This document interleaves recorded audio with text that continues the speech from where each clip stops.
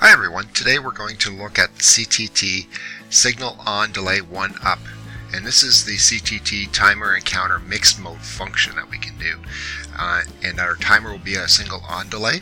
And if we look at our timing chart here on our manual, we have our signal or our power to the unit, then we have our signal, and when we have our signal the timing starts timing up until we hit the set value, and then the set value depending on the output type will actually be maintained or a time value, and it will stay there until I hit a reset signal, which then resets it again. Okay. And then on my counter input up function, okay, every time it gets a signal at CP1 it increments the present value by 1. So if I look at my output mode for my counter, using output mode N, which is right here. So as I get my pulse train signal, it increments my counter present value up to my set value, and then in mode N will turn on the output and maintain it until I have the reset signal. So the reset signal will reset both the timer and counter. And by using the timer and counter itself in one unit, you can actually do multiple functions with this unit. It's very versatile.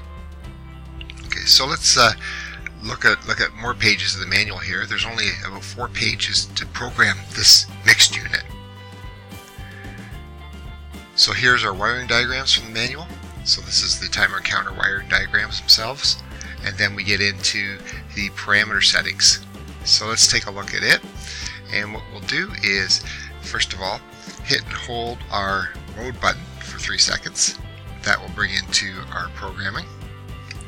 Then we have our function, and we have it set for our mixed mode.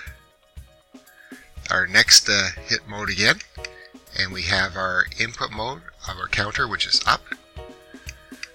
Our next one is our signal on delay for our timer function. Hit mode again, and this is our timer units, which is set for 0.1 of a second or 1/10 of a second. Mode again. This shows us our input type, which is our counter input, which is up. Then our output mode, which is set for N. And our speed, because we're going off the relay of a PLC, we're setting it for 200 Hertz. So 200 times a second, which will make sure that we don't see any of the bouncing of the relay itself. Then we have our first output, T-out1, which is going to be set for 0, and what that means is it's going to be maintained on the unit. Then we have our decimal point to represent our decimal on our display unit for our counter. Then we have our prescale, and the prescale will actually allow you to specify engineering units that are going to be used on the counter itself. So a pulse will represent certain things like distance. Hit mode again, and this is your power option. So your power option is set for save, so it will save the parameters in your counter when you turn power off, and when you turn back on, your present value is still going to be there. Then our reset, we set for 20 milliseconds, so you need a pulse greater than 20 milliseconds in order for it to reset this unit. And then we have our input type, which is PNP, which will indicate which way the unit is wired as according to our wiring diagrams we just looked at. So hitting mode again takes us back to the top again. So go back into run mode, we hit and hold the mode key, and we're back into run. And the first thing you'll see is our set value for our timer, which is set for 10 seconds. Then hit mode again, you'll see the counter set for a count of 10.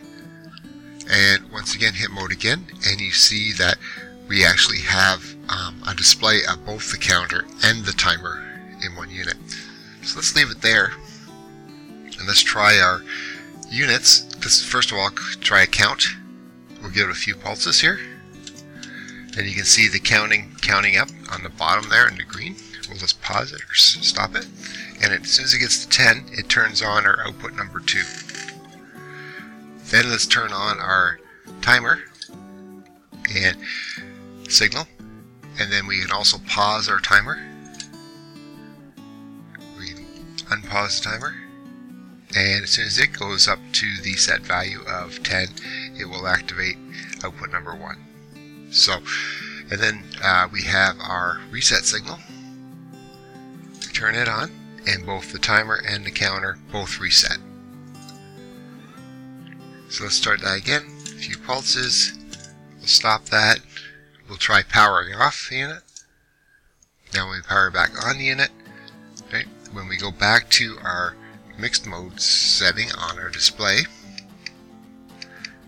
you can see that my counter value of 4, or present value of 4, is still maintained. Right. So the mixed value of the CTT, counter timer tachometer unit, is works well. So all the links and documentation can be found on our website at accautomation.ca. If you like this video and like to see more, there are 3 ways in which you can help us out. Give us a thumbs up so other people can find this information.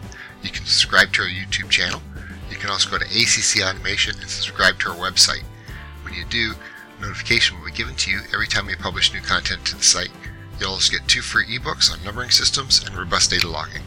And the third thing to do to help us out is to tell a friend or colleague about the site. Alright, that's it for now. Thanks for watching.